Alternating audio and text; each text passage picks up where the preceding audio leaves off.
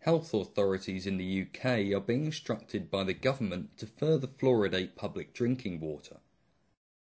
Under Section 58 of the Water Act 2003, water companies now have to fluoridate drinking water if asked to do so by a strategic health authority.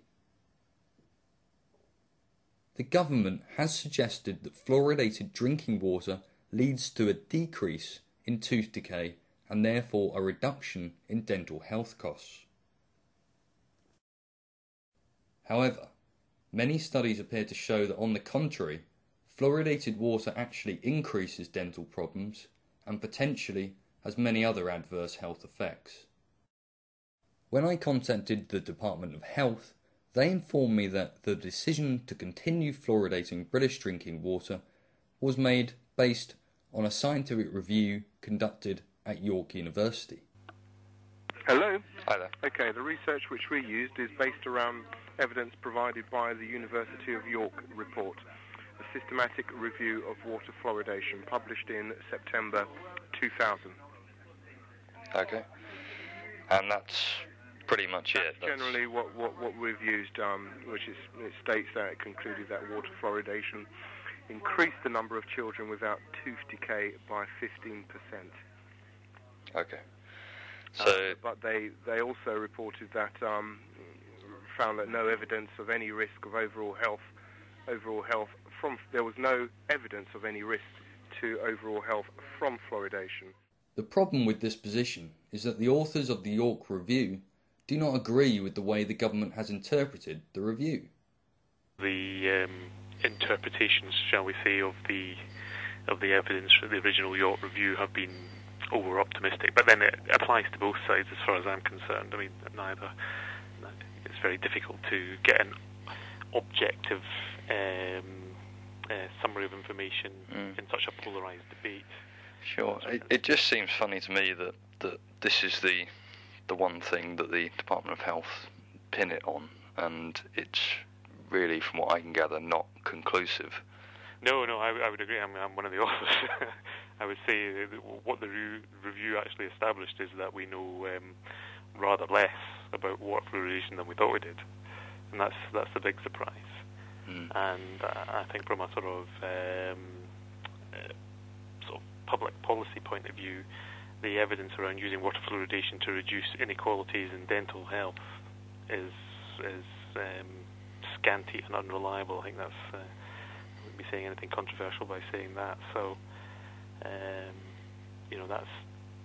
it's not a great evidence base on which to take forward a policy. I'm not saying that that there shouldn't be an informed debate about whether water fluoridation is the right thing to do or not. I just think that the evidence is very poor in relation to other interventions. Professor Trevor Sheldon, head of the Department of Health Studies at York University, whom was chair of the group who conducted the review, has criticised the British Dental Association, the British Medical Association, the National Alliance for Equity in Dental Health, and the British Fluoridation Society for misleading the public about the review's findings. He stated, "The review did not show water fluoridation to be safe." He also pointed out that there were no firm conclusions and that more research was needed. It is important to note that the fluoride added to drinking water is not naturally occurring calcium fluoride. It is a byproduct of the chemical industry called fluorosilicic acid. The UK government will not reveal the source of this byproduct. Former BBC producer Chris Bryson explained the process in a documentary called The Fluoride Deception. Very few dentists are aware that the fluoride in public water supplies is not a pharmaceutical grade product. It is in fact an industrial waste. It's the waste from the Florida phosphate industry. In the 1950s, the Florida phosphate industry was being sued by farmers and citizens living near those plants because of the fluoride that was killing their cattle, destroying their crops. You know, the Florida phosphate industry today is prevented from having to dispose of its industrial effluent in a toxic waste dump by the device of shipping that in tanker trucks around the country and dumping it in our water supply. The ethical implications of treating a population without their consent are enormous. The British public have a right to decide whether or not their drinking water is treated with fluoride. Most other European countries have interpreted the science correctly and have not ever risked fluoridating their public drinking water. Studies are beginning to show that there are not just adverse physical effects linked to fluoridated water, but there are also psychological effects. Evidence does appear to show that the pineal gland and the central nervous system's functionings are severely affected by high exposure to fluoride. Those exposed can therefore become more docile and passive due to the distortion of melatonin production.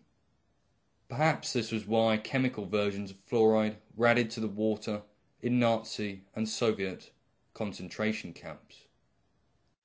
According to the UK Drinking Water Inspectorate, a local public consultation must first take place before any fluoridation can proceed. Get in touch with your local primary care trust and ask them about your drinking water. If you get a chance to attend a consultation, bring as much scientific data as you can and get it on record. The National Pure Water Association, based in the UK, and the American-based Fluoride Action Network both provide evidence that puts in doubt the government's claims. Investigate the science for yourself, and if you feel the government is in the wrong, then take action.